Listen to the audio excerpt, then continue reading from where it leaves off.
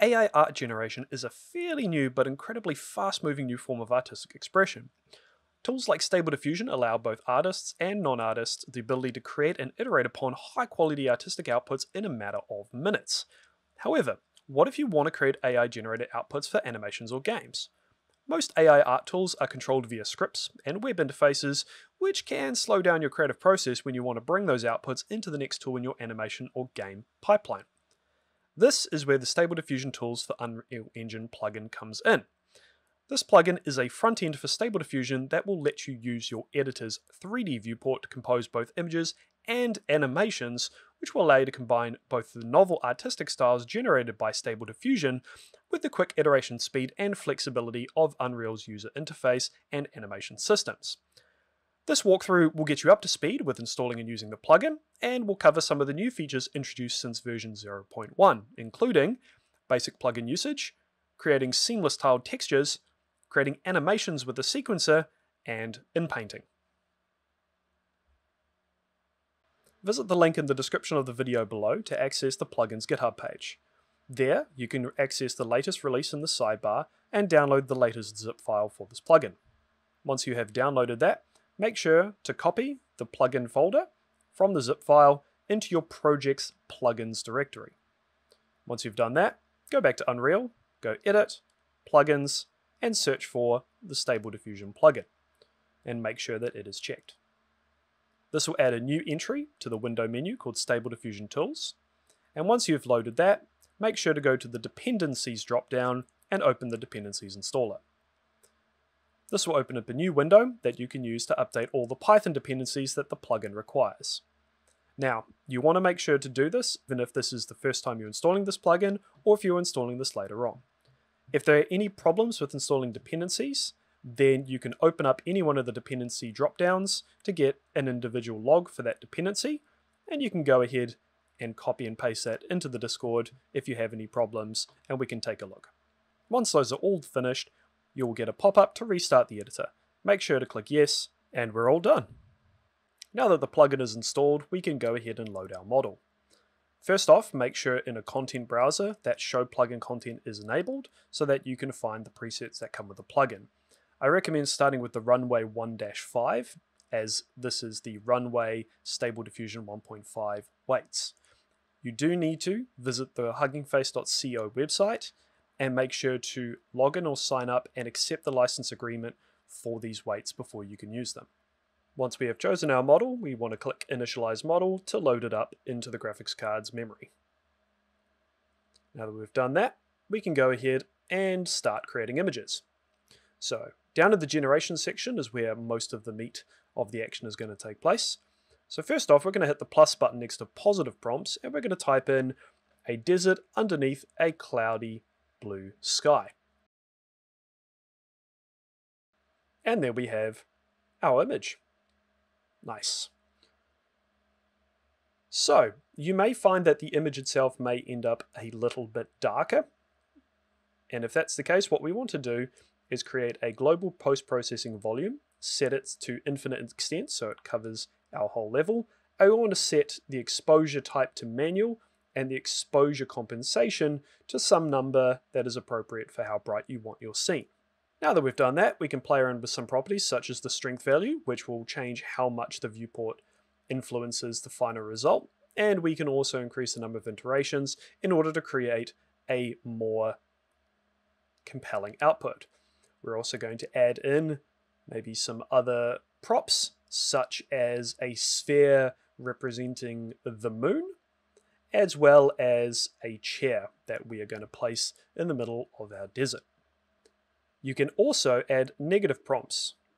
These will be things that you want Stable Diffusion to not add to your image. So such useful things may be prompts like if you wanted to remove people from the output, or if you wanted to remove other undesirable elements. So in this case, I have said that I don't want to see a yellow chair in the scene. So it has taken the chair and it's made something that looks a little bit different. If I go ahead and mute that prompt by clicking on the eye icon, the negative prompt no longer affects Stable Diffusion's output, and we get to see our chair again. Let's go ahead and increase the strength value, and let's see if we get our chair in the desert. As you can see, if you do not specify the actual props themselves, you may not see them show up in the final generated output. So make sure to add a prompt representing the things you explicitly want to see in your composition. Okay, I'm fairly happy with this output now, so let's go ahead and upscale this and save it. If we go to the image outputs dropdown, we can upsample the image, and this will turn our 512 by 512 pixel image into a 2048 by 2048 pixel image. Once that is finished upscaling, we can go ahead and save that as either a texture or an external image. I'm going to save this as a texture for the moment.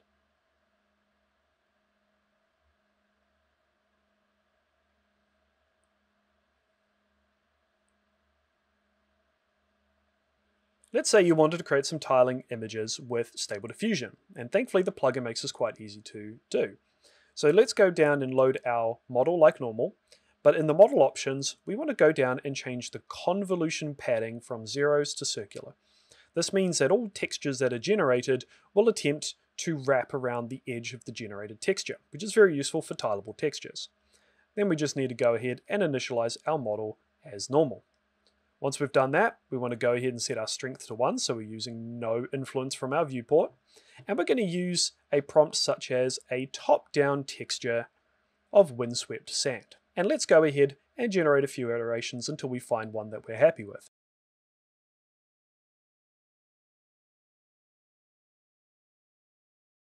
Excellent, this is the one I want to keep. Now that I want to turn this into a texture, let's go ahead and upsample it and save the texture. Now that we have a texture, we can easily create a material from it and then go ahead and drop it straight into our scene in order to see our new material.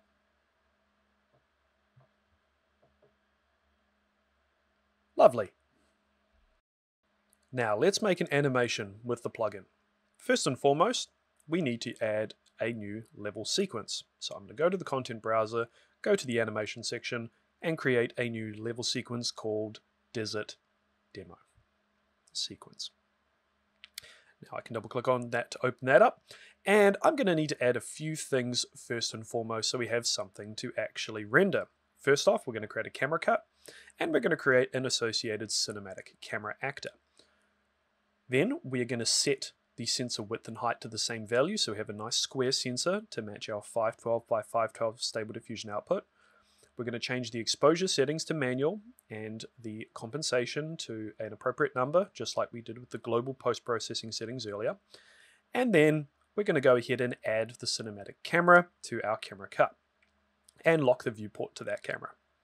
Next thing is let's add a little bit of movement to the camera as well. So I'm going to go ahead and add a new transform channel. And I'm going to create a dolly move. So I'm going to go to the location on the x-axis, set a keyframe, and I'm going to just create a short little animation of around about 30 frames or so where the camera dollies forwards a little bit. There we go, motion set. Now that we have our scene all set up, we want to go ahead and start adding the Stable Diffusion specific tracks. So if we go to the track button and go down to the bottom, we can add a Stable Diffusion generation track, and it'll make this Stable Generation Option section in our sequence. If we go ahead and right click on that and go properties, we can specify the model that our sequence is going to use. In this case, I'm just going to use my good old runway 1-5. Now if we expand the section and the track, we can see we have a number of properties that are keyable. So in this case, our iterations, our seed, and our strength. Most of the time, the ones you'll probably be adjusting will be maybe iterations and strength, and you'll probably want to keep the seed the same across the duration of the entire sequence. Now we're going to add a Stable Diffusion prompt track. You can add as many of these prompt tracks as you want, and for each prompt track with a prompt section inside of it, you can stack these different prompt sections up exactly how you would stack up the different prompts in the main plugin user interface. So for any prompt, you can go ahead and right click on it and go properties, and you can enter in the prompt itself directly in the prompt field. You can also set the prompt as sentiment, as being positive or negative, which fulfills the same functionality as the main interface usually will allow you by having positive and negative prompts. So in this case, I'm going to add together my different prompts that I want, such as a yellow chair in a desert. And in this case, I'm also going to add another prompt saying a yellow cactus in the desert. Because what I want to do with this sequence is I want to start blending between different prompts based on their weight.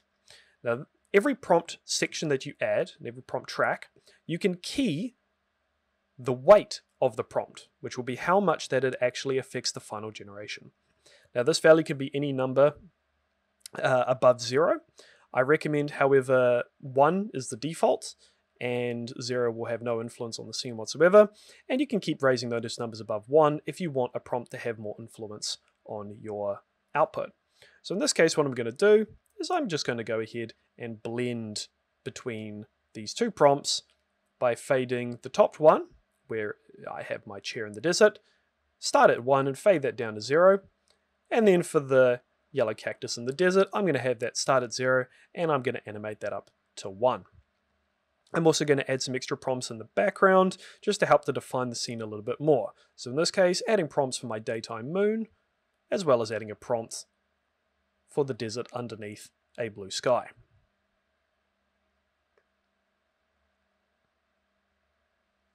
I'm also going to add a prompt to try to add a different stylistical treatment to the scene. So in this case, I'm going to add a prompt to say in the style of an oil painting, and I'm going to animate that up over time so that as we get further into the sequence, it's going to become more and more like an oil painting. You do need to experiment a lot with these prompts just to see what works and what doesn't.